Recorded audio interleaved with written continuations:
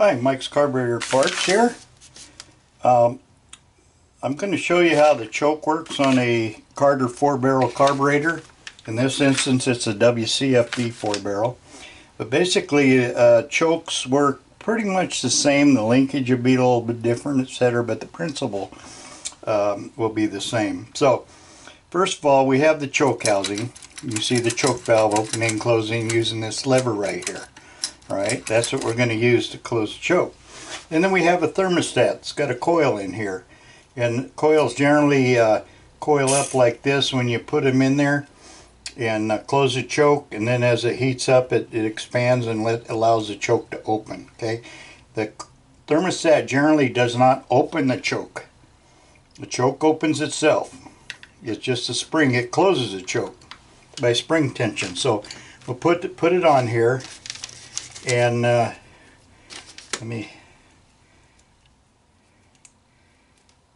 get the screws on here so it'll hold it.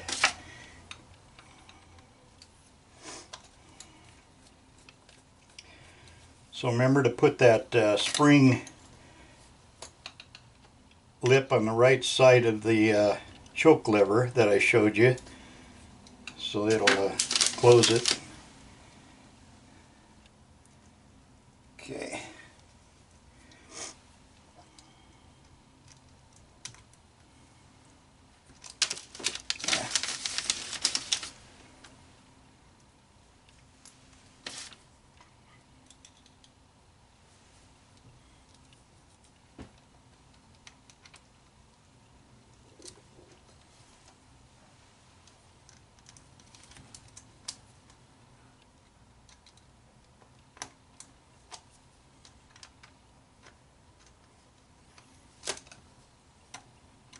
So to start with, we'll adjust this choke.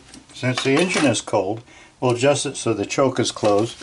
We need to open the throttle a little bit, so otherwise it may hang up here and not allow the choke to close. So we're going to twist this choke thermostat, in this particular case counterclockwise, some go the other way, and we're going to twist it until the choke closes, and then give it another 1/8 inch of a turn. Now this is actually closed on this one. It's got some problems with the linkage, but for demonstration purposes. So there's closed. We're going to tighten this up. Now, as I showed you, the spring is compressed. This is a hot air type choke. So the hot air comes into here from the manifold. Okay, and it's pulled in by vacuum that comes into the choke through a hole through the housing.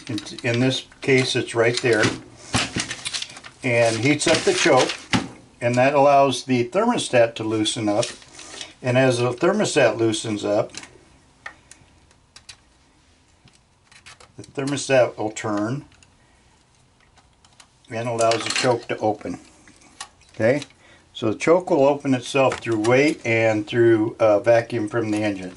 Now, a lot of chokes will have index marks on it. Ignore those. Those index marks are made when everything is new, but as carburetors get 60, 70 years old, they're worn, and the indexes really doesn't help much. Also, a lot of choke thermostats are retrofit. See, this one doesn't have a mark on it. So this particular thermostat will fit a different carburetor. In this case, I know it's off of a YFA. So don't depend on those index marks. Turn the choke until it closes, and then give another 1/8 just to give it a little bit of a tension.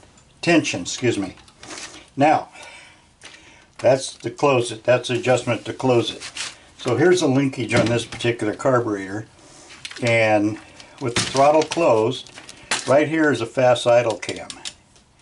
Now in this carburetor, the fast idle cam has a spring on it, and I have a separate video that shows you how to install this spring. It's a little complicated, and I believe we do have those springs available. Anyhow, with the choke closed, it puts the fast idle on the high step of the cam. See, low step right there, throttle closes. Okay, it's on the high step. which opens the throttle valve slightly, okay? And the RPM will increase. So the RPM probably around 1200 or so, where it's 600 at idle with a hot engine. So when you close the valve, it puts the